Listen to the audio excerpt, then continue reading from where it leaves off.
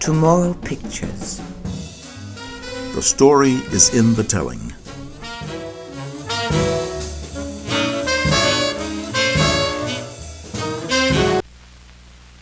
And then coming out of jail, what do you have to look forward to? Well, I'm not coming out of jail. No, I mean just generally. You know, if you would... Nothing really. I mean, after you come out of jail, you ain't learned nothing. You don't know nothing. I mean, that little piece of paper don't mean nothing. I mean, that's all they doing. They gonna pass you. I don't care if you're retarded. You know, you can be dumb as ace of spades. You know, they gonna graduate you anyway. What you gonna do with it? What am I gonna do with math? With math, yeah. What I'm gonna do with math, what I'm gonna go into is for police force. That's the academy that I'm going in.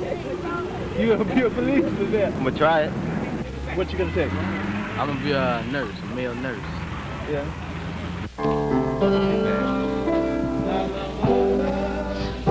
Not my father, but it's me. Oh Lord.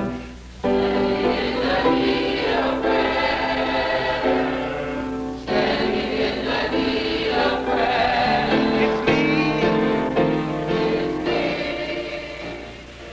I used to watch television a lot, you know, and all I would see is a white man using guns in order to defeat the Indian. Everywhere I turn, you know, they use violence, you know, and wars to win over things, you know. And that's the only way I can see that things could be accomplished. John was telling me when you went up to this church thing, they took y'all up in the mountains to Camp Spirit or whatever it was. Camp Enchantment, whatever it was. And you came back, man, and you was... Your name Ted, man? No, Greg. I came back and I was what? You was all spiritual and talking about you tore up your chairman, you know, that little old red book you got by Mount or something? Yeah, you tore it up. You tore it up. That book was gone a long time ago, man. Mom got on my case about it. It's time for me to trade it now. First time I got suspended from school was March the 7th, 1969. We had a walkout on March the 6th. Some students got together. They protested against teachers that wasn't teaching and books that was made when I was born back in 1954 or so. We just discount these two guys. Oh, Lord, have mercy. Now what are we playing? Four-way? Well, if we play partners, you know they're going to have a damn chance. I went over to Adams, and the students on campus, some students knew me. And they thought I was going to do the same thing over at Adams that happened over at Carver. I was called in the office, later surrounded by security guards and, you know, and sent home. They tried to accuse me of burning the flag. In the wintertime. You was trying to get Big Six out of his hand and drive around. Just keep that up. It's coming. Leo gonna get it. No, Leo ain't gonna get it. Leo gonna mess up. What? Went over to Edison for one day. Got kicked out over there. I ended up staying out of school, you know, for the rest of that school year. And they let me in Jefferson High School, you know, after the summer. And told me I better not be involved in anything on that campus. You ain't got no army, you ain't got no Air Force. Only got 3 niggas in the world got an airplane. Shit, they ain't got no bombs to go along with you running out there. And I bet you all white man gotta do is let all this food, let you niggas go down to the market, buy up all the food out of shop right in the ABC. That's all you got in your community and around. And then when all the food is gone, he stop his trucks from coming downtown, then you niggas be eating each other. You ain't gotta do nothing. I spray you with DDT. You better get hip, boy. Better get the buck, man. Get the buck, man. When you start controlling Dow Jones Industrials, and start getting some niggas in the World Bank, you understand? And get some niggas up there in Westinghouse, and every time the president want to raise the price of gold, he got to call 12 of us in and 6 of them, then we saying something. I have 2 brothers besides myself and a stepsister. One brother's 21 now. He's in the Marine Corps. The other's my twin brother. Say, man, I'm a future temptation, brother. Remember that. I'm your twin brother. Freddie, you know, he's interested in music. He has a singing group, you know. He's been with him for about 4 or 5 years now. Can turn the gray sky blue. I can build a castle from the single greatest thing. I can make a ship sail high on dry land. like my life is incomplete and I'm so blue. Cause I can't get next to you. Can't get next to you, baby. Get next to you. I just can't get next to you. No matter what I do. I can fly like a bird in the sky. I can buy anything that money can buy. I can turn a river into a raging fire. I can live forever with myself. All the things I can do, 'cause I can't get next to you. I can't get next to you, baby. I can't get next to you.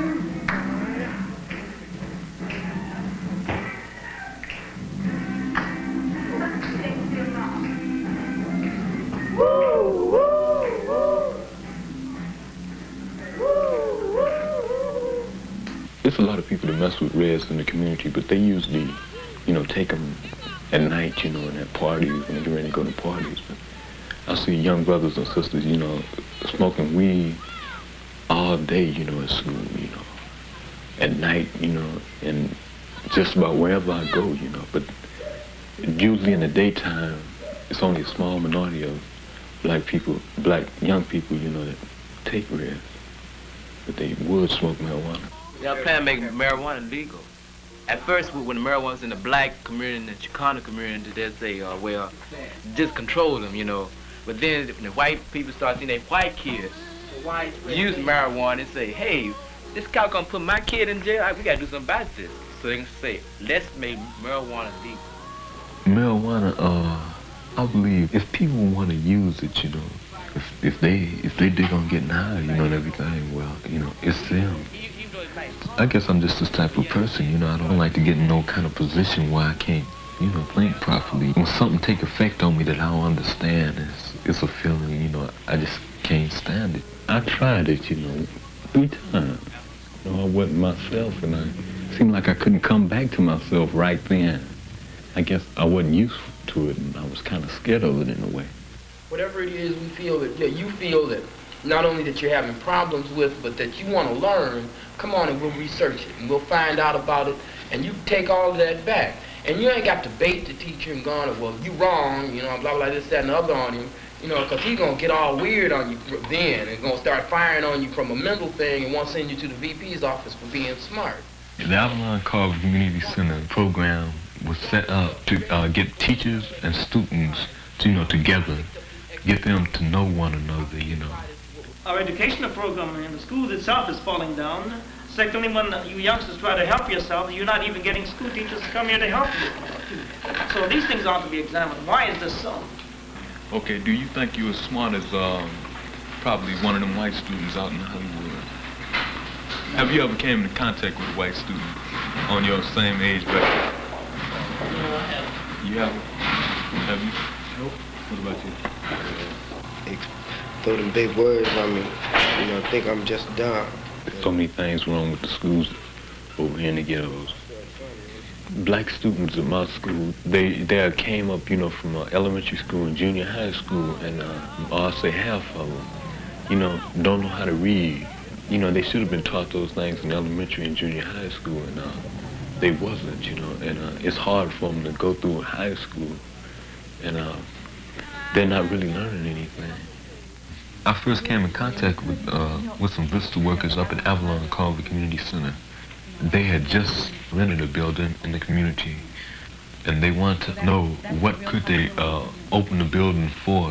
We were discussing what we want this school to be, you know, what we wanted, you know, to have in this building. And we came up with some ideas with things we could do in the community, you know, using this for a community center and you know, having some type of counseling program where if young people got, you know, harassed by the police or, you know, had trouble at school with administrators and other teachers, they could, you know, come here and talk to someone.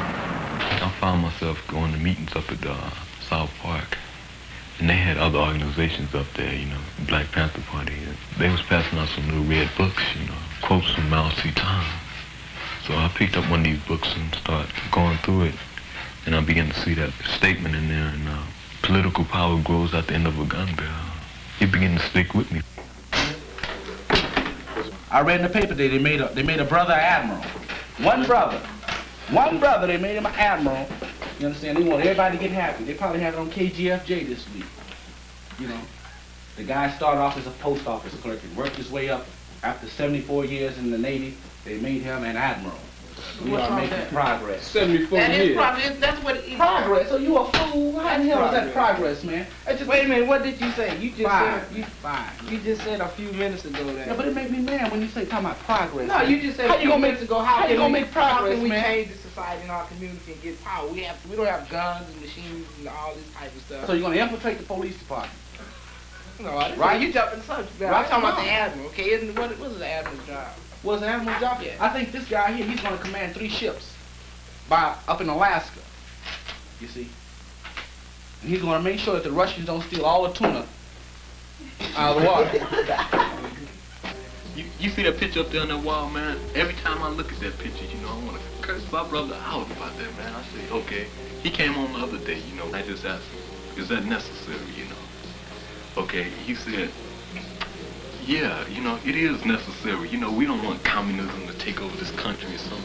I say, hey, man, regardless, you know, you got all those people, you know, in that hole over there. I say, hey, man, don't you think we should, you know, stay in our country and try to do something in this country to straighten up everything instead of trying to go out and fight somebody else's war? And they ain't doing nothing but killing off a lot of innocent people, man. To me, a revolutionary is the person who wants change by either peaceful means or violent means, if necessary.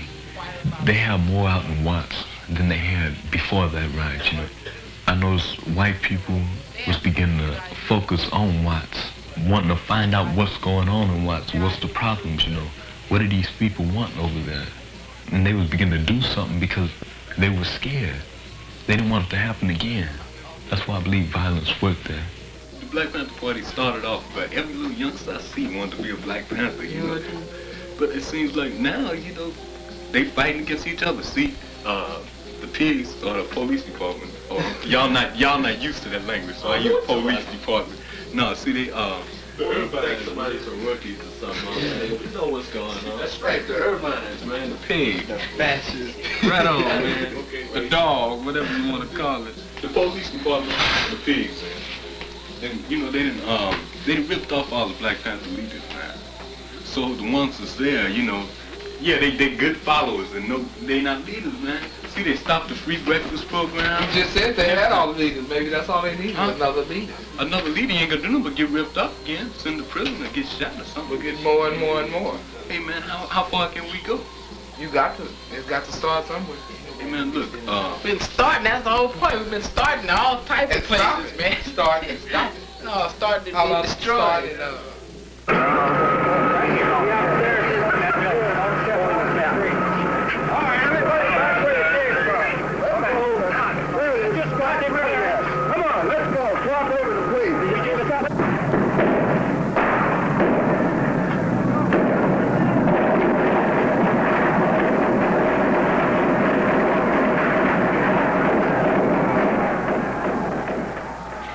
Police was surrounding the Panther office. It seemed like it was a battle. They had about 5 or 6 people who trapped up in the building shooting, you know. And whenever the Panthers brought out, you know, they brought out something bigger, you know. I even seen a tank rolling up the street with police department on it. When I went down to the Panther office a couple of days later, you know, they helped clean out the building. When I went up there, I had to wear a gas mask because the fumes were so strong. I seen bullet holes all in the walls, you know. We had a group outside. I said about 200 or 300, you know.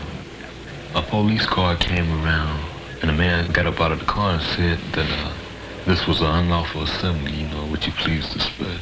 The people didn't leave, you know. So the police, they got out of their cars, and they started beating heads again. And one of the sisters that was out there was Angela Davis. She got beat that night. From that incident, I realized that we can't use the gun because if we pick up, you know, a 45, you're going to pick up a rifle. You know, if we pick up a rifle, you're going to use a tank. So I guess we're just going to have to wait. Oh, members, rise, arise, and don't you be ashamed. Oh, Jesus Christ.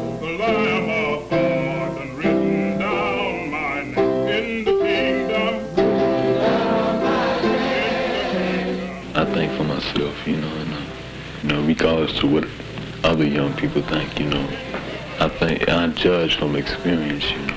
I guess I want to be myself, be somebody new, you know, instead of somebody saying, oh yeah, he's like Malcolm X. I want to say he's like Teddy Gibson, you know. Whatever that is, you know. Come out to the house of God. And as we come, Master, we know that it's no goodness of our own, but it's by the grace of God that thou hast brought us this far. We pray, Master, for the blessing upon each and every one which is in the building.